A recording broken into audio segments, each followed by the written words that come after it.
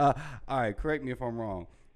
Casino told a story about you made a crowd, like, I think did he entice like not a riot, but like something with the crowd? Damn, what was the story? A vaccine or Oh yeah, I'll tell that story. Yeah. I fucking love that story. Oh, I think it was hilarious. But So we opened up for what's his name? I have his face in my fucking head. He's like an old R.A. the Rugged Man.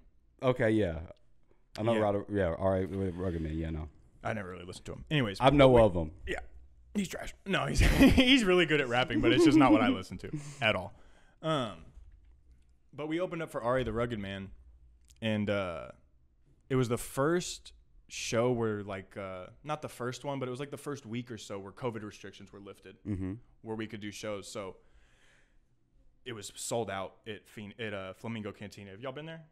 Yeah. It was sold out at Flamingo Cantina, and like it's wall to wall. Like that place filled out. Like you guys know because you've been there. It's pretty packed, and I was just like, oh shit, and like I hadn't been around that many people all at once, which is fine. I don't get nervous about that, but like during quarantine, I hadn't been around it, and then it was a bunch of people I know, and it was like hi, and I was like, what the fuck? Yeah, like, just like I don't even remember this. It's like night and day switch. Yeah, now, dude. right? But it was sold out, and people were like wearing masks and stuff, and I was like, wow, that's gay. But I was on stage and I just felt it overcome me, and I just had to troll the audience. And like one of my buddies was out in the crowd, and I knew he would fuck with it, and I was like, make some noise, Flamingo Cantina. It's like, make some noise if you got vaccinated. Like, yeah. And I'm like, you're all fucking retarded. And then people were like, oh. So we were like looking at me like all like tight. Like, I'm like, bro, like, you're not going to like get in an altercation with me over a shot. Like, I just know you're not. So like, what are we doing?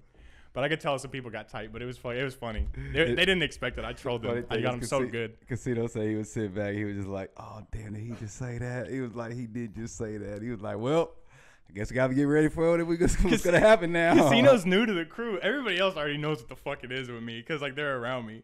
And, like, I say whatever I want online, but, like, I'm toned down online. And I'm toned down right now. But yeah, he didn't know. He's not, like, I've known Jason and Big Mike and Sil for, like, years. But, yeah, I still don't really know Casino that well. And as we get to know each other, like, I know he's just, whatever he's expecting, like, it's not that. I'm one-on-one.